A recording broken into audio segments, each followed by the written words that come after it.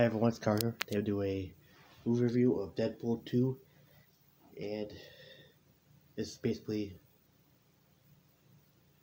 Deadpool, and he is still teamed up with Colossus and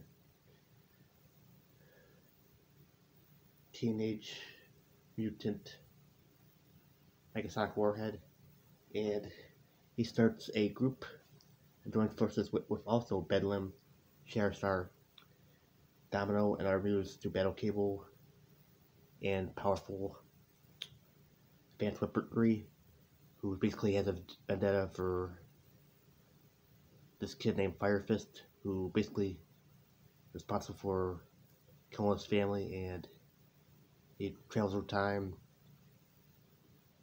and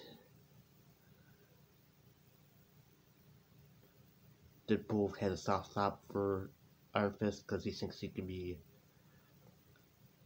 saved and not be such a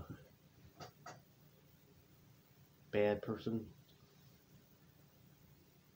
And it's basically 50% of the movie or more is basically Deadpool and his X-Force gang